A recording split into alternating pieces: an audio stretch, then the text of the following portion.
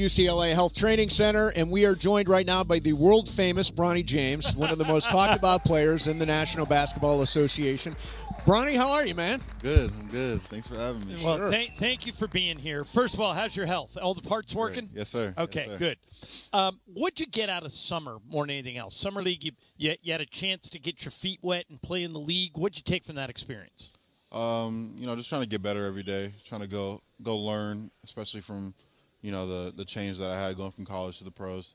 Just coming in, getting my work in and trying to learn every day.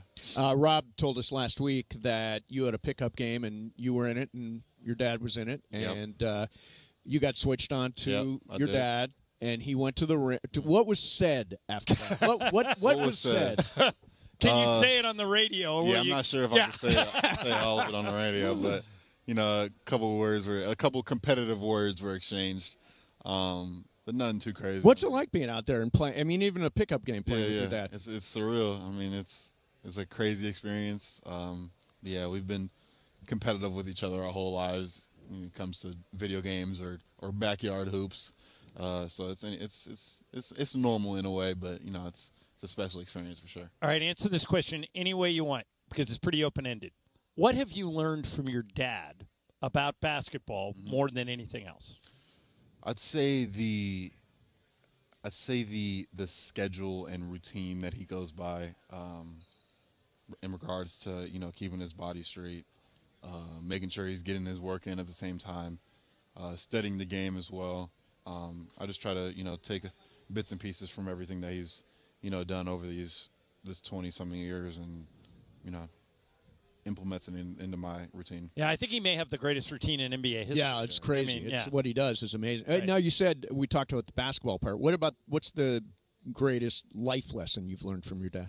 I'd say there's just a lot of people and haters that want to see you fail, and just keep continuing to block those people out and block the noise out, and getting up and coming to the gym every day and getting the work in.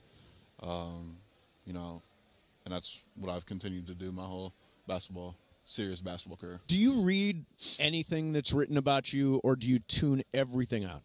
No, it's a lot. So I see some stuff every once in a while, but I tend to try to not look at it, what's being said about me because, they haven't stepped in my shoes. And, sure. Yeah. What's your social media game like? Not as big as it used to be, right? Yeah. I've stayed away from that for sure. All right, so everybody who follows you knows that your college experience was cut short by the heart thing. But now that you've had a chance to play pickup here and you've worked out with some of these Laker guys, in your mind, the biggest difference between major college basketball and NBA basketball is what? Physicality. The physicality. A little and faster, the skill. too? Speed of the game? Speed, pace, physicality.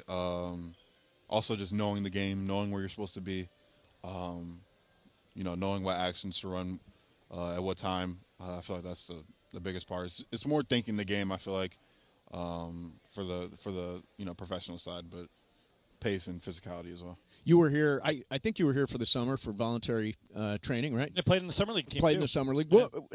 What's the training with JJ and the coaching staff? What has that been like for you getting ready for this season? Yeah, just most part, just them telling me that, I've been given the opportunity here and they don't want me to waste it. So, just getting up every day, coming in, getting the work in, my teammates just getting shots up and stuff like that, individual work. So just making sure that I'm, stacking days every day and not, taking anything for granted. When we talk to Rob about you, what he says is, we're going to develop Bronny. We're going to make him into the player we think he can be. That's sometimes hard for the player. Yeah. Because you, of course, want to play every game and help the Lakers at the NBA level and stuff like that. Is that hard to be patient, or have you kind of accepted it's all part of the deal? No, I mean, I know that I'm not going to be, thrown into the rotation immediately. So I've, accepted that role and coming in and getting better every day and learning from the vets and people that are going to be, receiving heavy minutes. So I have no problem with, sitting back and learning these first couple of years and then, building up from there. Last thing for you. Do you have any idea when you're going to be on the floor with your dad for the first time? I do not.